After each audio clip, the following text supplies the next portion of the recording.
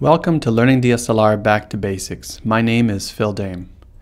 In this episode, episode 8, I'm going to be covering off the topics of flash and all the basics about flash.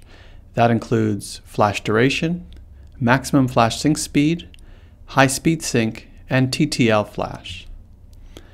The first thing to consider when learning about flash is about the nature of flash as a light and as it relates to the duration of that light. Ambient light, which is any kind of continuous light around you, of course has a long duration. And a flash is a burst of light, and it's an instant kind of discharge of that energy. And for the speed lights that you put on your camera, they're often very, very fast bursts. You're talking about a 1/1000th of a second or faster, even as fast as a 1/50,000th of a second. So very, very fast, rapid bursts of light. And that's important to know as we go through the understanding of exactly how flash works in combination with your camera. And speaking of your camera, it's very important to understand how the shutter mechanism works, because that's going to impact your flash exposures. Most DSLR cameras come with what is known as a focal plane shutter. And there's some terminology here that I'm going to explain that's going to make sense as you learn about some of the flash options. You're going to see this terminology in those flash options. The way a focal plane shutter works is that it's made up of material or plastic that moves out of the way to expose the sensor to light coming into the camera, and then of course it has to close to stop that flow of light.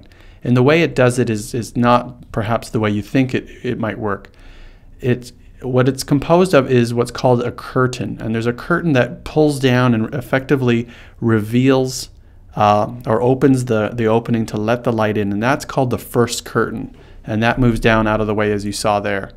And then there is a second curtain that drops down and closes that opening. So you have the first curtain that opens and then the second curtain that follows. What's interesting about the way shutters work is that they can't physically move fast enough to reach the high shutter speeds that are advertised with your DSLR. How can something move so fast as to only expose that opening for 1/8000th of a second? And the way it does that is a nice bit of kind of trickery, is that the second curtain will close before the first curtain is open, thus kind of creating a strip that exposes the sensor very, very briefly, and it looks a bit like this. So the first curtain goes and the second curtain follows, and so almost like a beam of light crosses the sensor, so that any part of the sensor is only exposed to the light for 1/8000th of a second. And I'll show you where the impact of this is when we do some examples with flash. So here we are in a situation, let's just pretend the flash is off camera, but the flash of course could be on the camera. And the first curtain opens, the flash is going to fire, and it's going to do so very, very quickly. And you'll notice that it's doing it while the shutter is completely open. So the entire rectangle is there and exposed. The flash hits the subject, registers on the sensor, and then the flash stops and the shutter closes, and you get a well-exposed photo.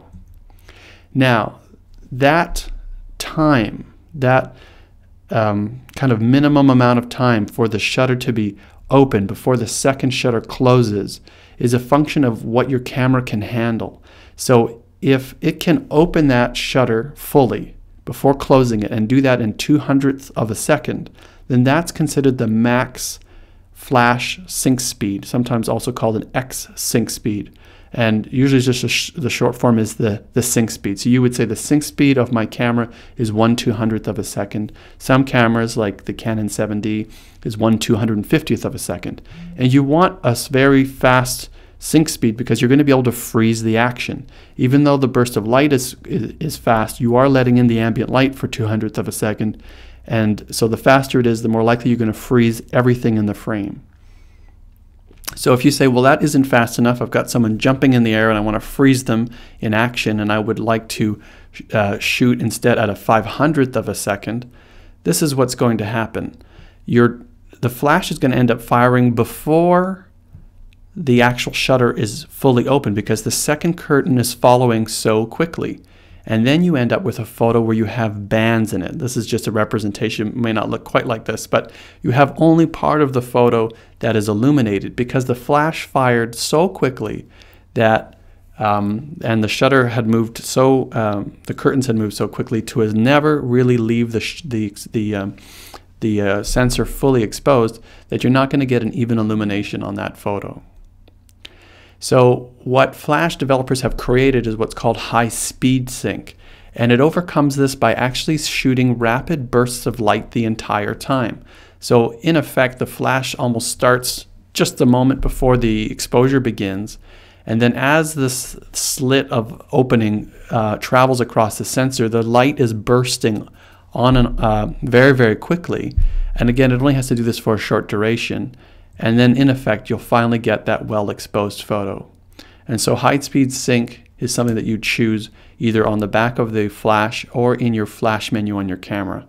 And that's great because you can now use your camera at the highest of its shutter speed. So I could actually use flash at 1/8,000th of a second because it's going to be bursting the entire time, again, that those two curtains are traveling across the sensor. The only downside of high-speed sync is that this constant bursting doesn't let the flash be its most powerful, so you're going to lose a stop or two of total power of light. So it's going to be about half as powerful as it could be at its maximum sync speed. Now TTL flash is an interesting concept, and I'm going to contrast this to manual flash. When you have put your flash in manual mode, you're telling your flash exactly how to fire. Every flash has a different kind of power level. It's called its guide number, which I'm not going to get into here, but you might say to your flash, fire at full strength, or fire at half strength, all the way down to something like 128th of your full strength. And it fires at exactly that strength when you press the shutter, and it's very consistent. But you have to do the work to figure out what is the correct strength relative to my subject and the distance from the subject for the flash and so on.